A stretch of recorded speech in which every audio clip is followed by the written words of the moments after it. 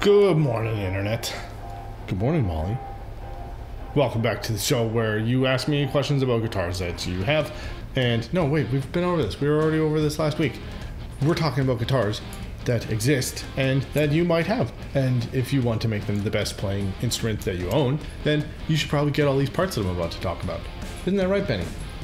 Benny's a little camera shy. That's okay. We are still on location here in Chemainus, BC, but it's not sunny today. It's actually super foggy and misty and kind of creepy out.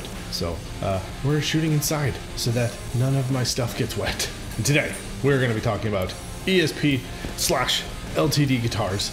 So get your coffee. Today we've got a lovely Canadian Broadcasting Corporation mug. So get your coffee and your LTD and or ESP. If you have both, that's rad. Then get those guitars and get the internet. Actually, you probably already have the internet. Molly, do you have the internet? She doesn't know what the internet.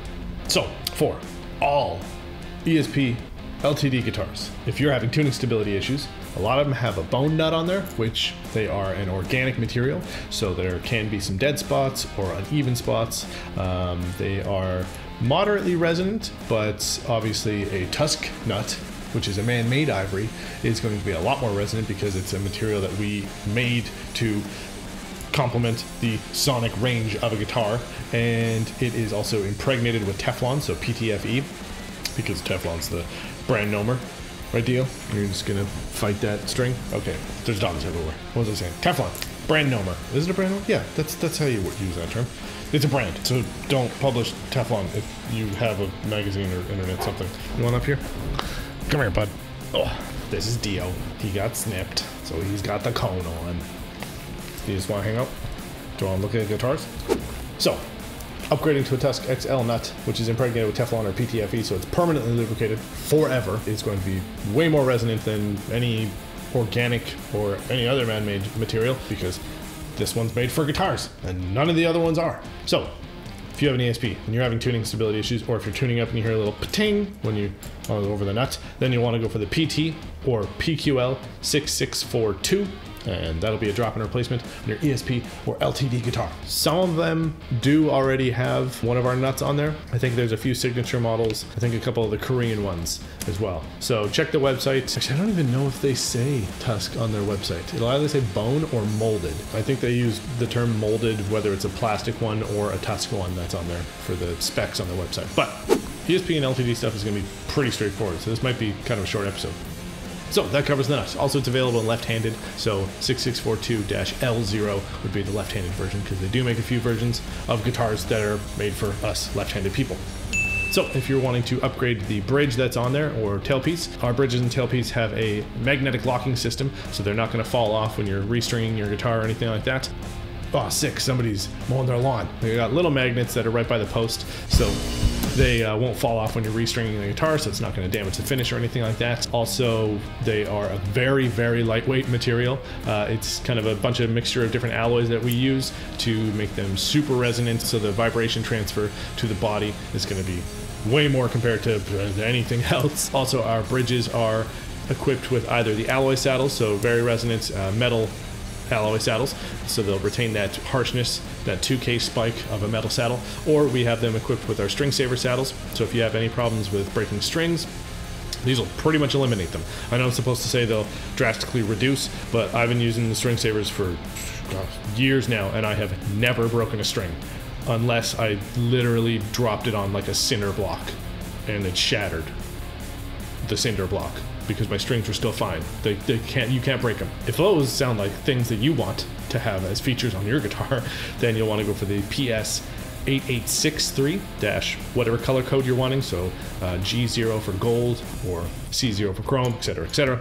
And for the tailpiece, that will be the PS 8893, same thing, dash whatever color code you're wanting.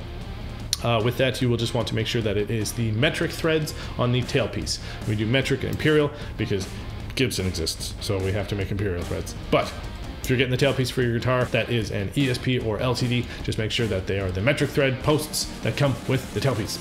And for any of the super strat ones that are using a more stratty bridge, so a hip shot bridge or a strat style bridge, so it's the 6 block saddles, and you're also wanting to stop string breakage and have more resonance, sustain, and just all the awesome guitar buzzwords, it will just be better, and your guitar will be better. If you want that, then go for the PS 8000-00 for the String Saver Originals, or we have the String Saver Classics, which are a metal saddle with just a small insert of our String Saver material. So you're still going to reduce the amount of string breakage you get, but it will retain the bite and harshness of a metal saddle if that's something you're after. Then those would be the PG 8000-0C for chrome or 0G for gold, etc., etc. And if you're wanting to get the best tuners that exist in the planet and probably the universe, I don't know, until aliens come and take over and then go like, yo, we made these tuners, they're better, they shoot lasers, and they have different gear ratios for every string. That's the only reason that they would be cooler, is if they shot lasers.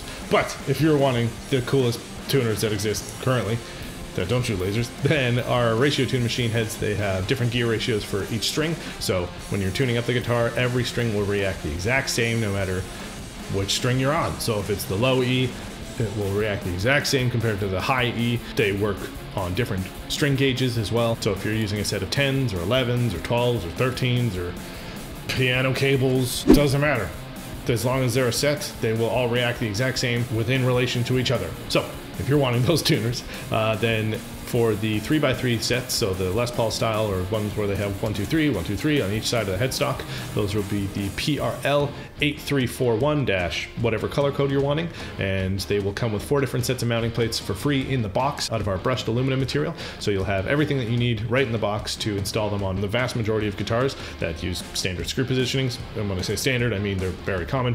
ESP and LTD, they use either the same 2-pin mount configuration that our tuners have. So if you look on the back of the headstock and you don't see a screw off the body of the tuner, then they will be the same 2-pin mount that our tuners are using. Sometimes they use just right off the center in the middle, so kind of like a Grover style. Those are included in the box. And other ones, they are using a 45-degree angle, so just off to one side.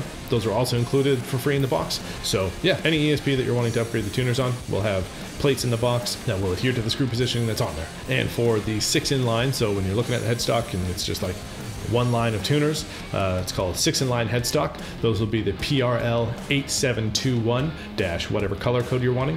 ESP and LTD, they do have a few models that are a reverse style headstock. So standard guitars, when you are holding them, I'm left-handed, so I'll pretend to be right-handed for a bit. If you're looking at the headstock and the tuners are facing up, that's standard. So like a Strat or most Fenders will have the tuners facing the sky or facing your head. Now when they are facing the ground, and the reason why a lot of companies do that, because some people find it more ergonomic, so when you are fretting and stuff, you don't have to go up to the top to adjust the tuning pegs. You can just go straight from there and do some tuning. So that's called a reverse headstock or reverse style headstock when the tuners are facing the ground. So for that, you will need a left-handed set because they will be on the other side, the reverse, they're mirrored. Makes sense.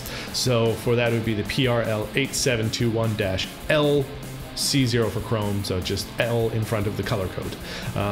There are a few, again, left-handed models that LTD and ESP make, and if you are a left-handed person like myself and you have a reverse style headstock, so again, tuners are facing the ground, you will need a right-handed set.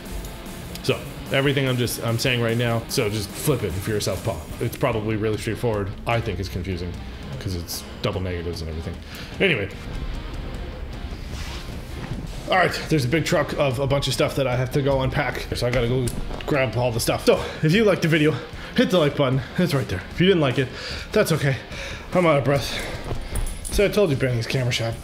I'm out of breath because I just carried like 30 cases of bubbly. If you didn't like it, that's okay. You can just hit the dislike button. If you have any suggestions, you can leave them right down below in the comment section.